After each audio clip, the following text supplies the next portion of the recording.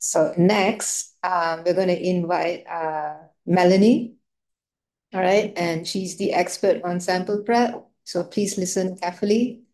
Without a good sample prep, it's going to be total garbage when you analyze. So without wasting any time, Melanie, you can come over. Thank you.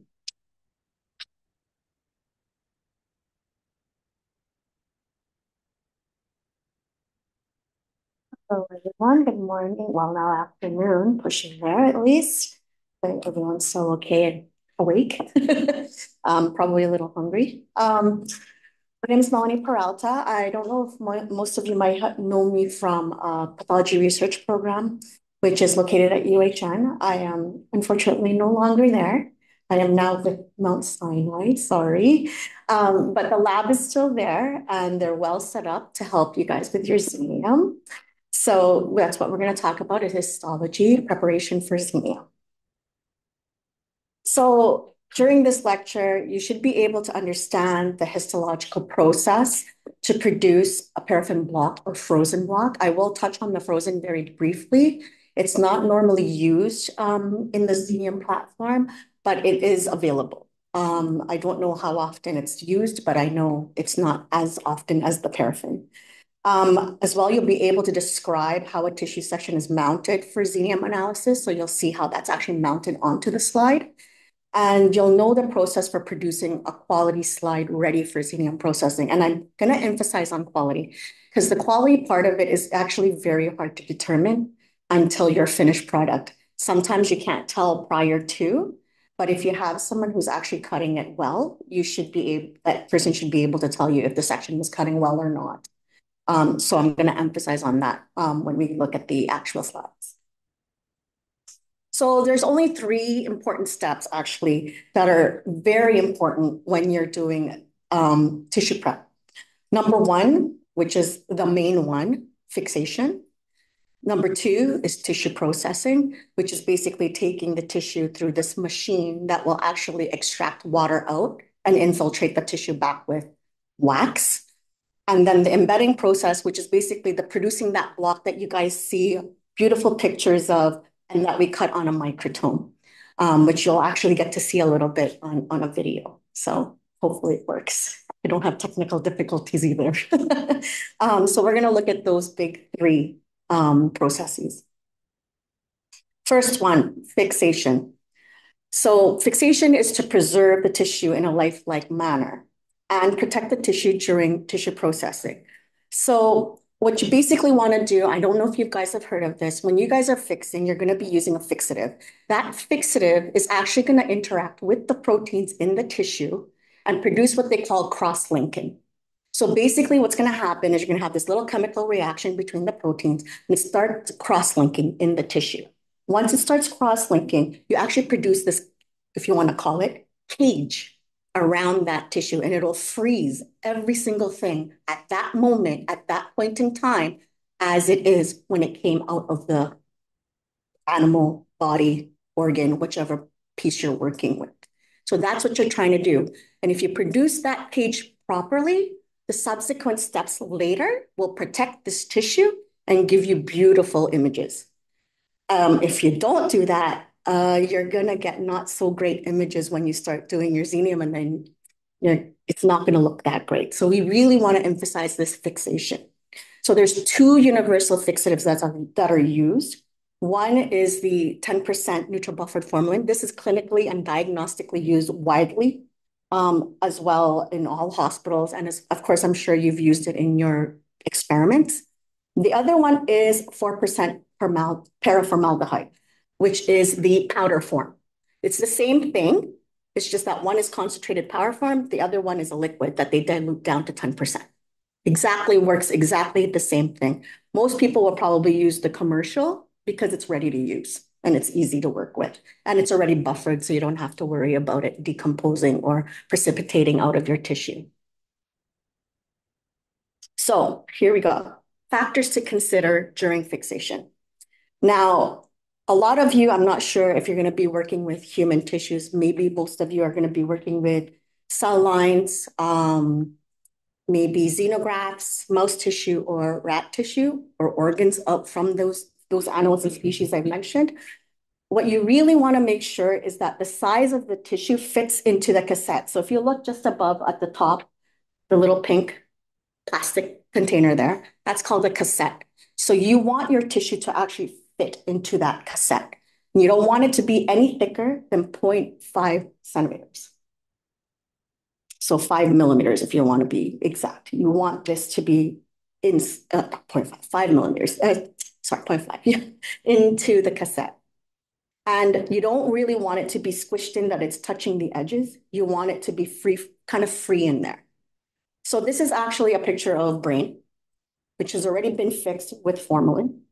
And before we put it into the cassette, we actually bisected it sagittally into 2 halves. And we also included the spinal cord. So this is mouse. So now, when you're considering the tissue for fixation, not only is size important, but your density, the density of the tissue and the tissue type. So if you're working with brain fat or mammary, these are very high lipid types of tissues. You don't want these to be underfixed. You want these to be slight, like you want it to be fixed, even slightly overfixed if you want. And what I mean by slight, I'm not talking about leave it there for 3 months. I'm talking about if you're going to do 24 hours for a brain, I would do it extended out to about 72 hours for a brain. If you're using mammary, which is usually a very fatty tissue, not as dense, but it's fatty, you're going to leave that maybe for even extended period, 3 to 5 days. So 5 days, you can even leave it up to 7. The key here is the volume. So when you go to the next point, you're talking about the volume of fixative. It needs to be 1 in 20. So 20 times the volume of your tissue. So you don't want to be using this little tiny tissue and you're only going to put 5 mLs of formalin in there. It may work for a biopsy, but it's not going to work if you have a brain or a spinal cord. You need a little bit more than that. So it's usually better to be more than less. And then at that same point, you need to change your formalin if you're going to leave your tissue in for 3 days, at least once. So you need to change it. You can't just leave it. Reason why, like I said in the beginning, fixation is crossing, you're producing cross linkages. You use that up as you go through the tissue. So the thicker your tissue is, the more of that you're going to produce and you're going to use up your formalin. So you need to refresh it. Okay? So the next part is temperature. Now, I'm pretty sure a lot of you have heard, keep it in the fridge. You can do that. It's actually best at room temperature. All tissues that go through diagnostically are actually kept at room temperature and fixed at room temperature. The key again, like I said, volume and changing that formalin all the time. So they'll change it every other day or every 2 days, 3 days, depending on the tissue and the size. And then on top of that, how much hours are you going to spend? Well, 24 hours is the minimum for tissue. But like I said, depending on the type of tissue that you're working with, it can go anywhere from 2 to 5 days, sometimes even 10 days. Because maybe you're working on a Friday, you want to fix it, but you can't come in on the weekend. That's okay. You can leave it in the formalin. On Monday, change it out, and then you can bring it up to the lab and just let them know when you started your fixation, because then they'll determine whether to leave it in formalin or whether they can process it and go ahead with it. So now we're going to talk about tissue processing. So after it's fixed, you've produced this wonderful little cage around your tissue. You're protecting it now. It needs to go through tissue processing. Tissue processing is actually a process in which you're taking the tissue, which is water-based or wet fixed, and you're going to go take it through graded alcohols. And it's usually goes up in gradient. And you're going to use that alcohol to extract the water out of the tissue. Now, why would you want to extract the water? Thing is, you need to embed it with wax and water, not miscible. So you need something to be able to put that wax in there. So what you're going to use in between the wet fixed tissue and your wax is what they call xylene. And xylene is another solvent that actually will go into the tissue after you've gone through your gradients of alcohol. So increasing gradient of alcohol, xylene comes in and pushes that alcohol out. And once that alcohol is out, now xylene is miscible with wax. And now that wax is going to come into the tissue and give that tissue structure so you can cut it. So it's actually going to harden a little bit. It's going to be hard and a little bit pliable all at the same time. So this is an automatic processor. I know it looks kind of weird. It's actually quite ancient. This one's probably older than I am, believe it or not.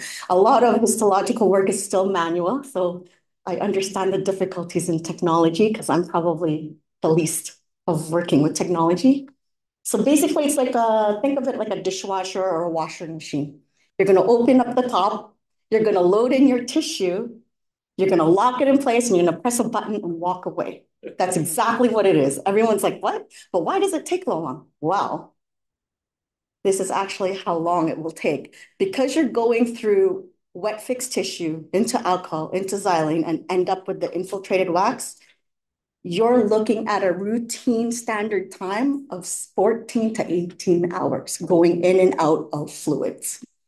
That's why it takes so long. I know everyone says, oh, but you can produce it. Yeah, not really.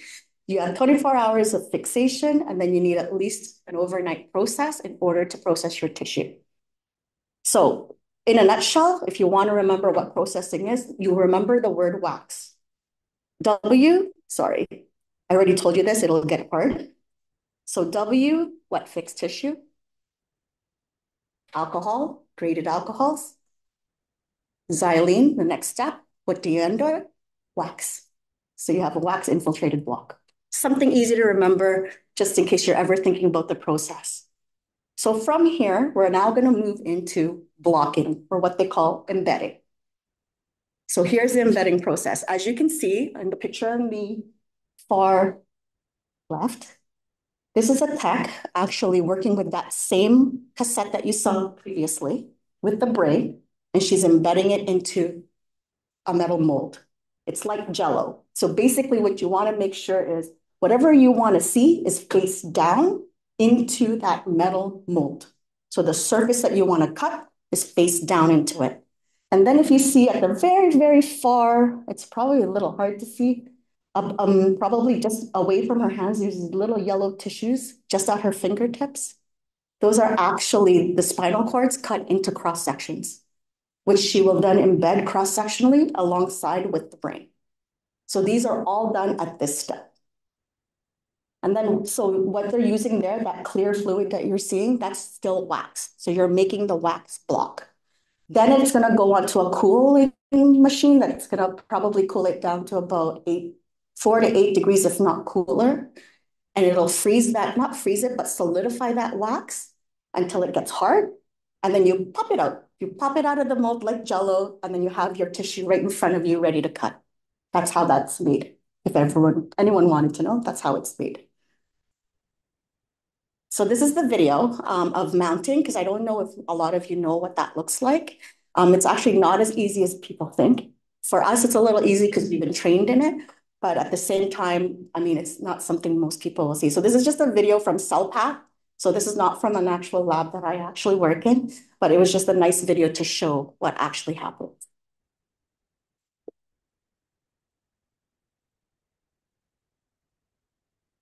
I think there's sound, but that's okay.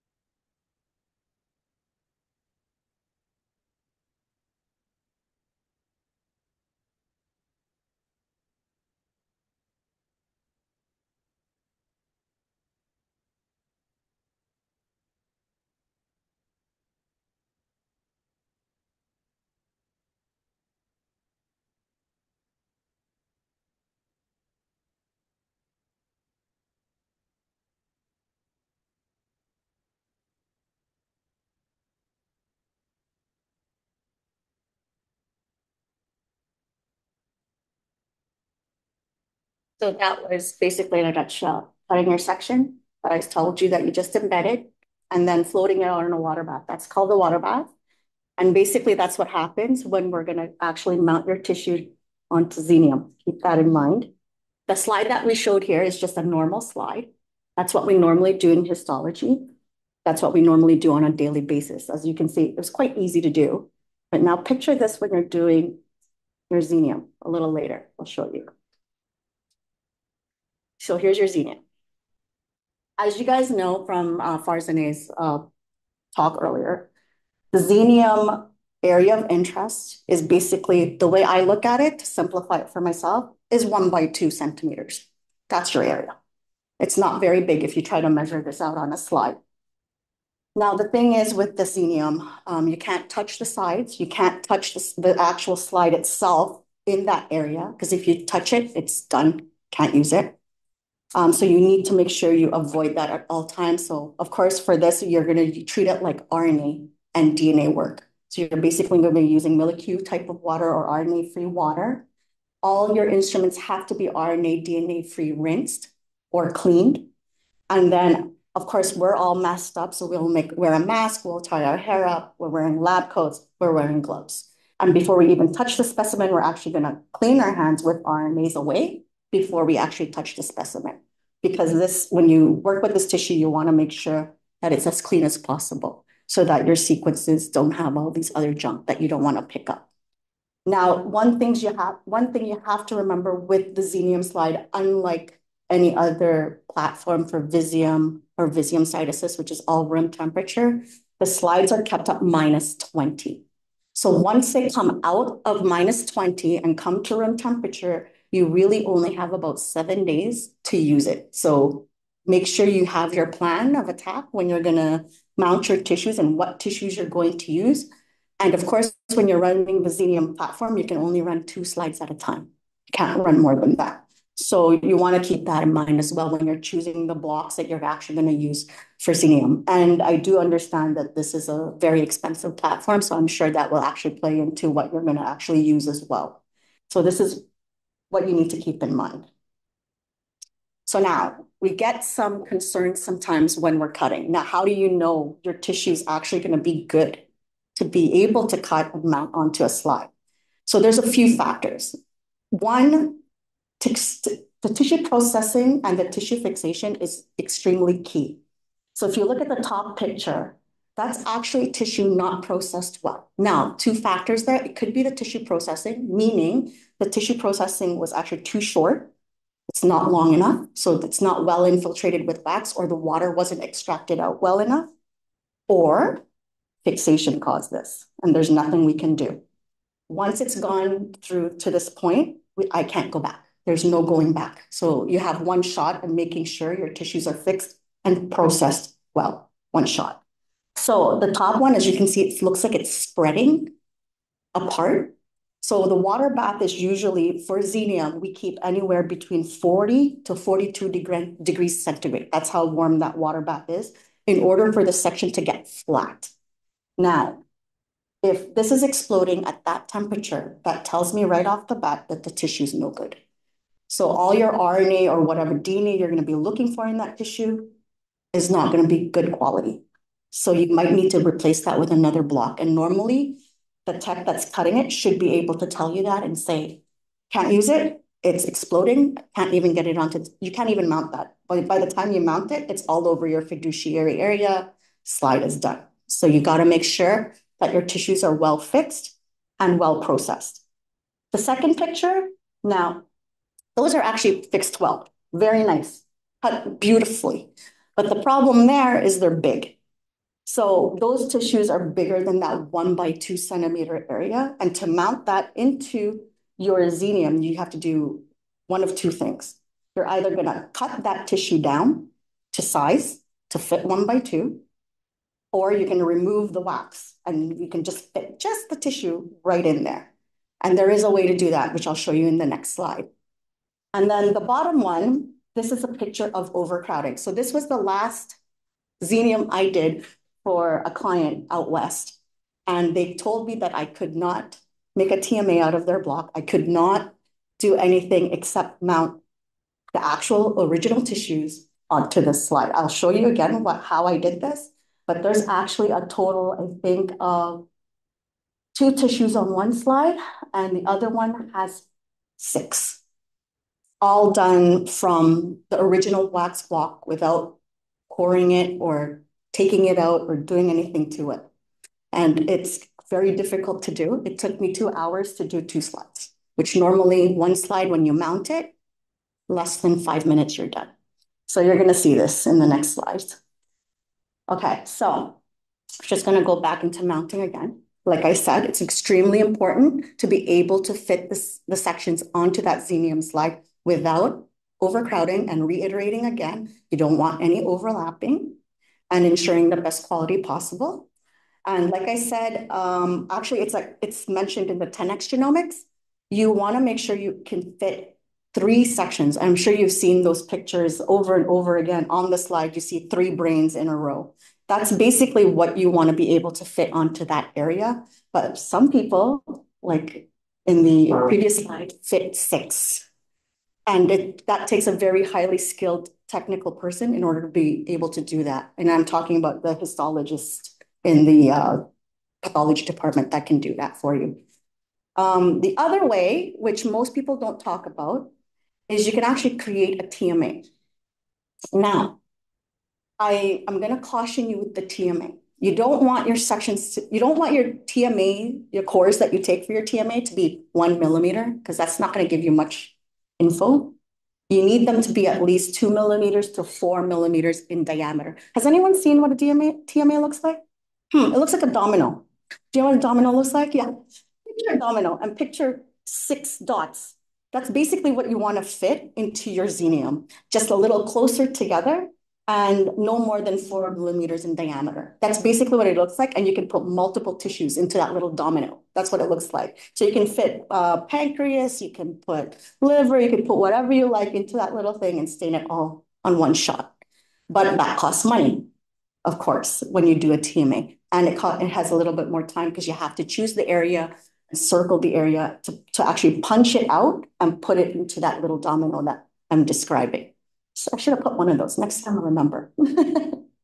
Okay, so we're going to move on. So this is that 6 tissue that I put on. Oh, sorry. Basically, oh, it's okay. If you look above, so the very first picture that you see on either side, you see 2 slides overlapped on each other. So one slide has an H&E, that's actually colon cancer. That's on that picture. And then you see a picture, another slide right on top of it.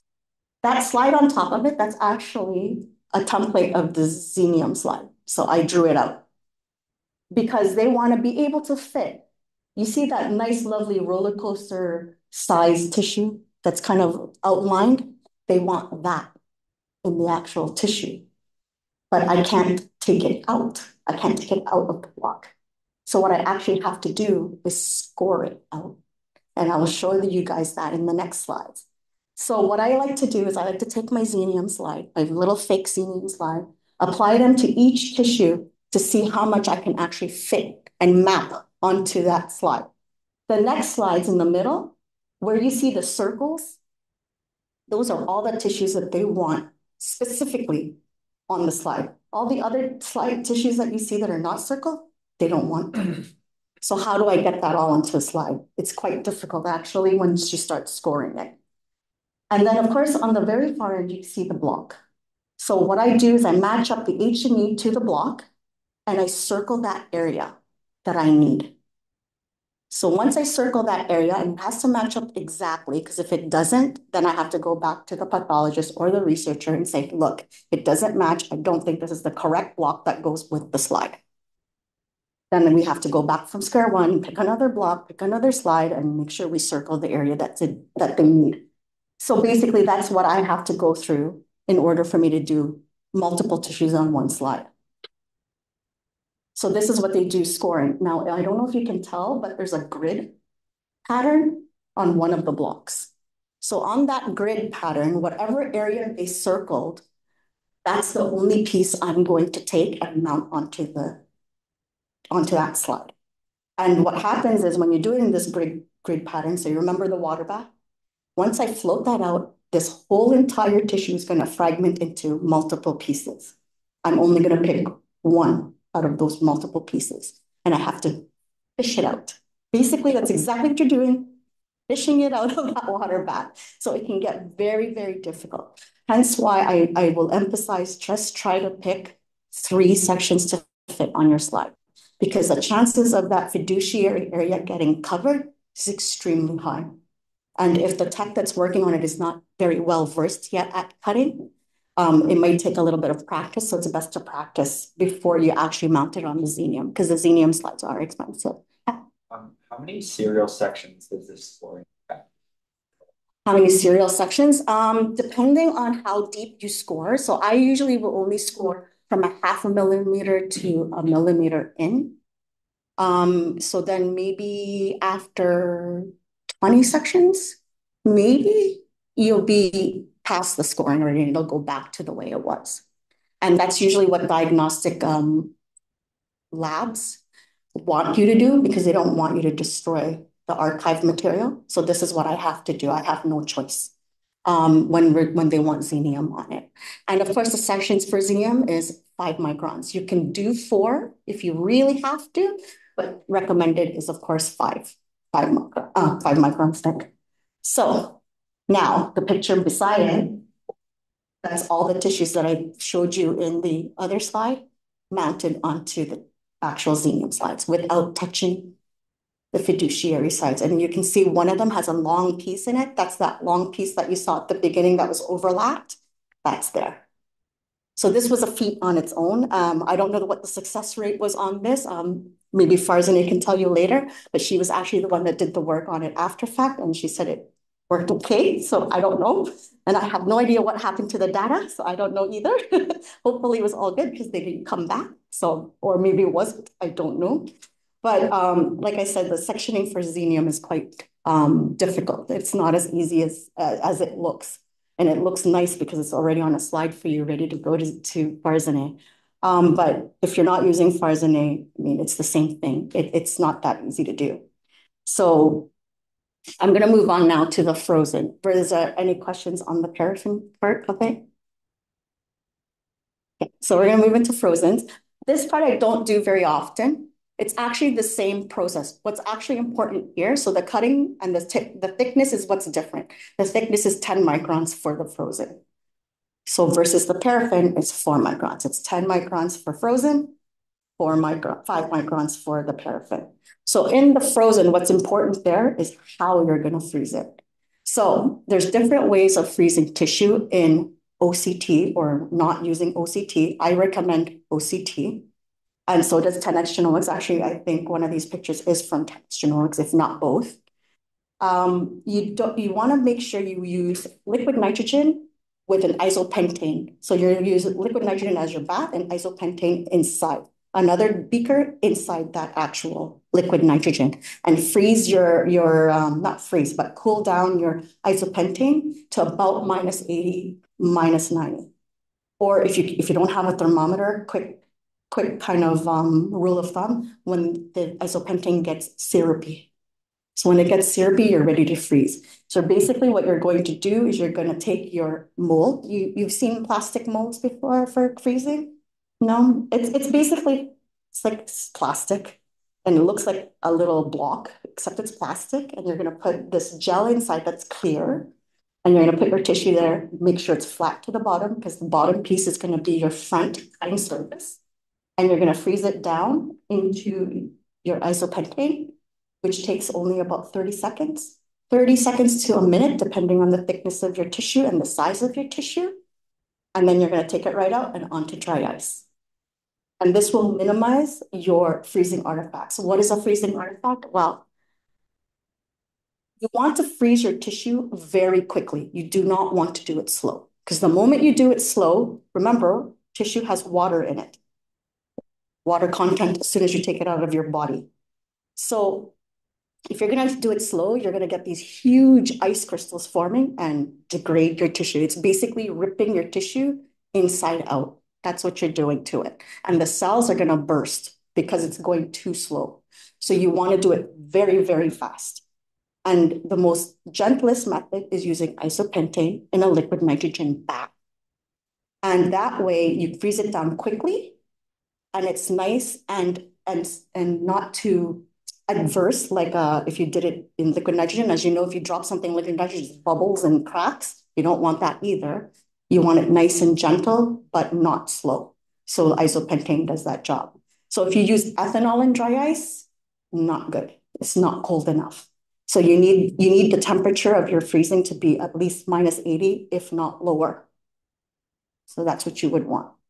And like I said, these tissues are not fixed prior to going into your freezing. These are fresh, straight out of the animal and into your block for freezing. And that's how you're going to do your freezing.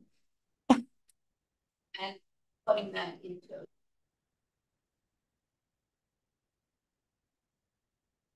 It's really your call. To the microphone? Oh, sorry. The question was, is it better to freeze the tissue in OCT prior to the isopentane, or is it better to freeze the tissue straight up into isopentane?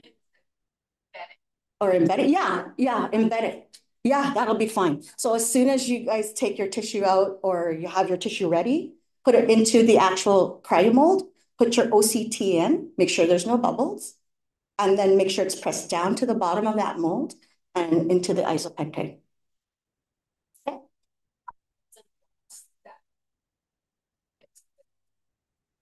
Directly in dry ice. Oh, so the question was, what if there's tissue that was frozen already, that wasn't fixed in in OCT, and it was just fixed on dry ice, did you say? You can still do it. The only problem you might have is how was it fixed on dry ice? Because if it's too slow, you're gonna get freezing artifact. Like you just chuck it in dry ice.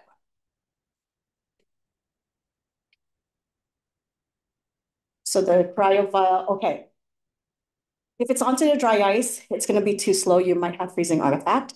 If it's into liquid nitrogen, that you actually took the tissue and just plopped it into liquid nitrogen, it should be okay.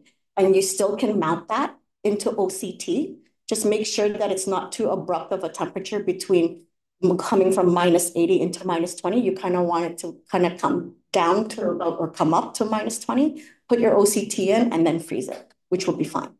Or you can mount it directly onto a chuck if the tissue is big enough for you to cut onto with a cryostat. So any questions on freezing? So now there's a special microtome that cuts this. Unfortunately, I have no pictures on that because it's very hard to come by. But you'll see it here, at least part of it.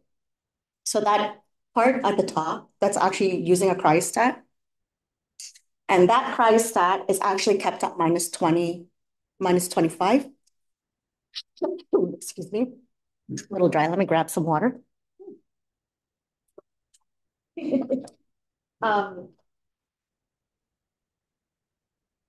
Right. So over there on the top, that's a cryostat. Now these do not cut in ribbons. They actually cut, they cut by the section, so one section at a time. And when you do it this way, these are actually easier to mount onto the Xenium than a ribbon because it's not in water. It's just flat right there on that part. You lift up that little glass plate and the section's sitting flat there. And all you're gonna do is take your slide and mount it on. And you don't take that Xenium slide out of the -20. You keep it there. So as soon as you mount your 3 sections, do not take it out. Put it straight into a slide mailer with a desiccant, seal it, and put it straight into -80. So don't let it come out at room temperature whatsoever. And with this technique as well, when you're using Xenium, once you take it out to -20 and let it come up to -20 and you're using it and you open it, again, you only have about 7 days to use it before it's not going to be of any use or it'll affect it. And then, of course, once you mount it, I think it's 4 weeks, is it, Farzani, that you can use, or 1 week? 4 weeks. That's right. So it's 4 weeks. You can use it before analyzing it with Farsinet or 2 weeks with FFPE. So as you can see, it's the same thing. No overlapping, no crowding, and you don't want to touch the fiduciary areas of that file. Yeah.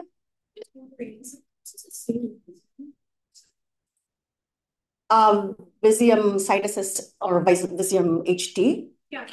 Yeah, actually the process is a little bit easier because you're not dealing with the fiduciary areas. And you wouldn't use more, you can't use 2 tissues or 3 tissues. So everybody has this misconception that you can mount multiple tissues so long as it fits within that lovely space for Visium. But in actuality, you can only, it's really, you're just good to use one because your area of interest is a little bit bigger, but it's only one tissue. So they're not going to use like 2 separate areas to capture 2 separate sections. Can't do it. It has to only be one section. But it's much easier on Visium HD or Site Assist. Yeah. Yep. This might be slightly unrelated, but That's okay. when you're picking up the sample from water bath or the Xenium slides, couldn't you potentially pick up some like RNA artifact from just being in the water? Yes, you can. So the question was, so the question was when we're picking up for Xenium on the water bath, so this is a FFPE technique, could we potentially be picking up any RNA or DNA from the actual water bath itself? You can, but that would mean that that your liquid itself that you're using is not RNA quality. So we usually use RNA-free water. Excuse me. And between each section, we have to clean the surface of the water. And when you clean with that, you have to use lint-free water. Lint-free tissue. You can't use regular Kleenex, paper towels. No, you have to use this lint-free cloth that we scrape across the water bath to pick up all the other debris so you don't pick it up with your other sections when you're mounting. And sometimes you will see a little bit of it if there's debris, but that's usually because they're not fixed well. So these micro debris that are lying around that you cannot see, that you can't potentially pick up. But most of the time that's avoided if you do the skim method with the tissue. So we use that. And then you clean all your utensils you're going to use with RNA-free, DNAs away, if you want to call it, or RNAs away. We use that between each and every block, between each one. So it's always going to remain clean. What? Topic of the RNAs away. To also use that when we're preparing tissue, in that, like, for example, if you're dissecting out the brain of the mouse, we also need to wipe out with the RNAs. Okay, so the question was, are we going to be using DNA or RNAs away when you're dissecting the tissue out of the animal or out of a patient? Well, out of a patient, we already know it should be. I hope so. It would be wise to do that as well with your animal, especially if you know which tissue you're going to use, unless you don't know. But then I would just maybe in between the tissues. So let's say you're taking out the heart, the lung, and I don't know, the kidney. So you don't want to get cross-contamination between the two. So if you have RNAs away or DNAs away, by all means use it. Just make sure it's dry before you touch your tissue. Or you can use 70% ethanol. Would be another choice if you don't have it. So you don't need to use both. No. Yeah, it's okay. You deal with like asymmetrical organ, like for example the heart, when you're mounting it. Researcher wants a very particular sort of slice because it's kind of asymmetrical, and what if that has some sort of like morphological defect? Okay, so the question again for this one was, what if they want to choose an area of the heart that you want to mount onto the slide, but it's a very specific area of that heart? Section, right? Like how it's mounted is how you're going to section. Yeah. Yeah. So when you're mounting tissues and you want a specific area, so just like that slide I had previously where I had all these little red circles or squares, you're going to do the same with it. unless you're trying to reach a certain plane. So let's just say in the heart, you have the whole heart mounted, but you want to get the 4-chamber view. So now, it all depends on how you cut your heart and orient it, because if you cut it and you cut it down cross-sectionally, I'm never going to get that. You're only going to get the two areas of the heart, the two compartments. So when you cut it into 4, you need to cut it down like I guess horizontally or laterally, longitudinally down the heart, and it has to be at a certain plane, because you need to get your anterior and your posterior part of, you need to orient your heart first to get your anterior and posterior, and then you're cutting at that plane. So what I usually ask researchers to do, let's say it is the heart that you're working with and you want that 4-chamber view, I will ask them exactly where do you need it, because you can actually do that prior to you doing your tissue processing, because fixation will also harden your tissue slightly, and it'll be easy for me to actually take a blade and actually cut it down that midline so that you have a picture of your aorta, the atrium, and the ventricle, so you get all 4. But if you're looking for, let's say, a cellular orientation or a cellular body that you injected into the heart, the only way you're going to be able to do that is you have to do an H&E. So you would do an H&E, you would circle that area, and when we mount that onto the Xenium slide, we would only mount that area. But most parts are very small, so we would be able to fit the whole entire heart on there at the cut surface that you want. Just wondering, is there a fixed frozen option for Xenium, or it's not recommended? Actually, we'll be able to touch on that later. Sorry. It is done.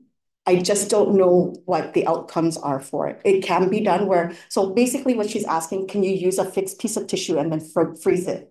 You can. There's 2 methods to it. I don't know which method Ashley was talking about, but if let's say you're using the brain, the most common one that I know of is they'll fix it in neutral buffered formalin or 4% PFA and then sucrose treat the tissue.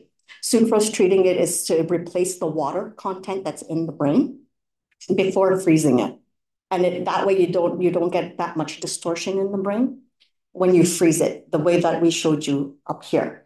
And then when you do it that way, it's easier to cut as well at thick sections. At 10 microns, you'll get beautiful sections out of it.